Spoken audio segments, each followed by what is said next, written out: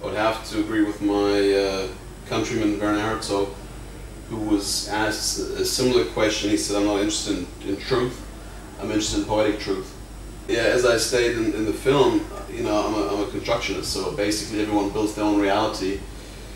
And the idea of objective reality is kind of absurd to me. So in filmmaking, I think it comes down to just learning your craft. And if you find something in fictional filmmaking that fits a film like the one we made, then by all means apply it. And if you find something in traditional journalism or in gonzo journalism or in new journalism that you can incorporate into a structure like that, then by all means do it. And the most important thing for us was to make documentaries look like a cinematic experience, which a lot of documentaries just don't. I became a documentary filmmaker by accident. I come from writing, and I come from fictional film or narrative film, I guess, and I just like to see great images. And we use less images than other filmmakers, but we make sure that the ones that we do use have content and beauty and aesthetic value.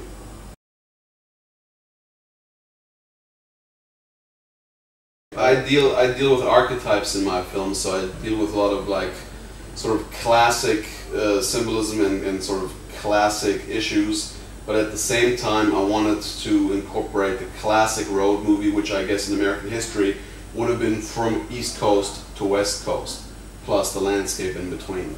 So the interviews and the locations were ordered in that quintessential, you know, kind of Route 66 kind of chronology, starting in Boston, Massachusetts on the eastern seaboard, moving through the South, the Midwest, into the Rockies, and then ending on the West Coast. So that was sort of, it was not the chronology within which it was shot, but it was the geographic chronology that I was looking for.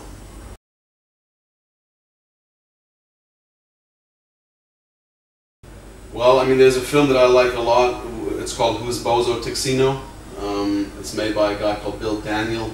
Took him 16 years to make. It's all Super 8 to 16 mil. And it's basically him searching for the originator of a hobo graffiti. But the graffiti is not really essential. What's essential is his journey and also the background of hobo culture. It was rarely seen. You would never see it on film 4. But what I like about it is that I can just see Bill, you know, making that film.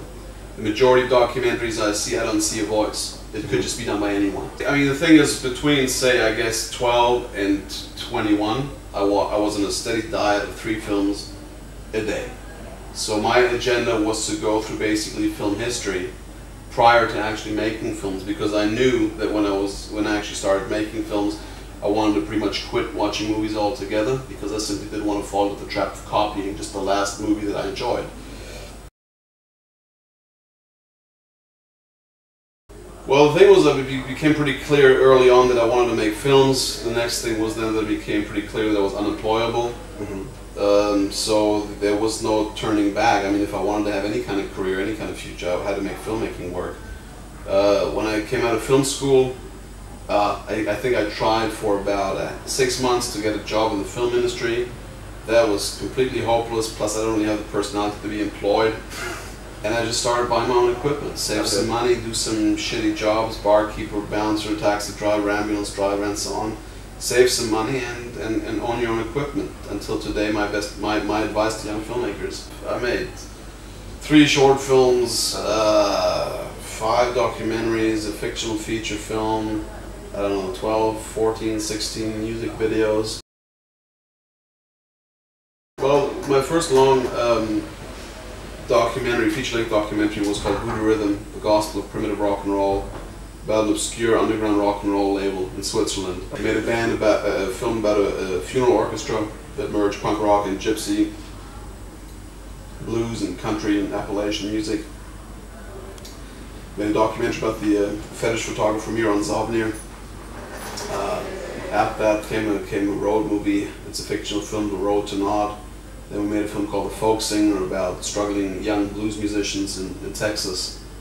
And I guess now The Kingdom of Survival, which kind of merges all those influences and thematically brings the whole thing full circle.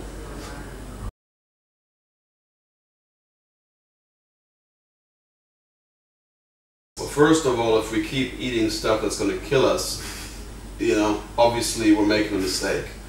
So if we poison nature and poison our soil with all these inferior seeds, we've got a problem, because we're basically the only species that's dumb enough to kill or to exterminate ourselves. So do I romanticize nature? No, I don't. Nature's brutal and nature's hard. If you ever want to find yourself, you can only go to nature.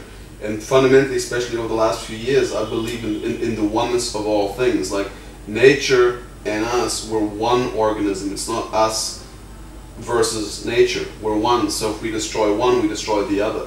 Sounds a little bit esoterical, but it's actually very, very sort of nuts and bolts, very simple grassroots idea.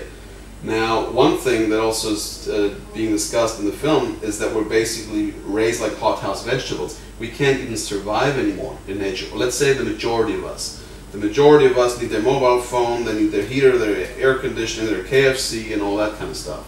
And I think to a certain extent what that does is it destroys our consciousness and our humanness. I mean, if you walk around Piccadilly Circus, I guess you go, Jesus Christ, what happened to our species? This is ridiculous.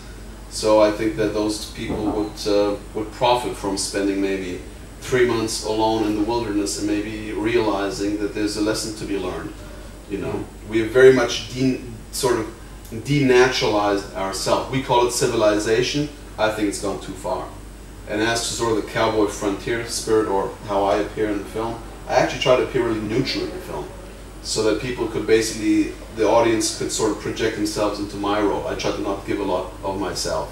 That's the sort of anonymous kind of attire and all that. When it comes to me personally, I'm most definitely a cowboy.